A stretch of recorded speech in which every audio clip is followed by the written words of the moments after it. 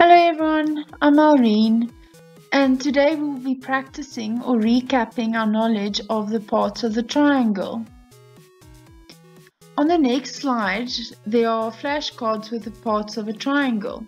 You'll be able to practice with these flashcards and they can move forwards and backwards as you need them in the PDF provided. Use these flashcards to memorize the parts. I will audibly going through these flashcards in this video today just to give you an idea of how to practice with them. First, I will look at the word and read it. Second, then identify the picture or part. Sides. Sides. Angles. Angles. Base. Base. Perimeter.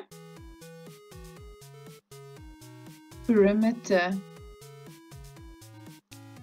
Vertex. Vertex. Area. Area.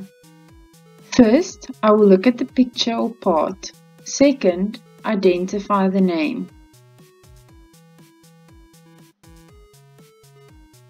Sides. Angles. Base.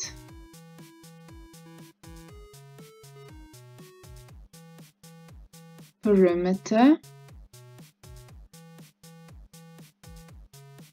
Vertex. Area. I hope you enjoyed our lesson today and learning how to use these flashcards.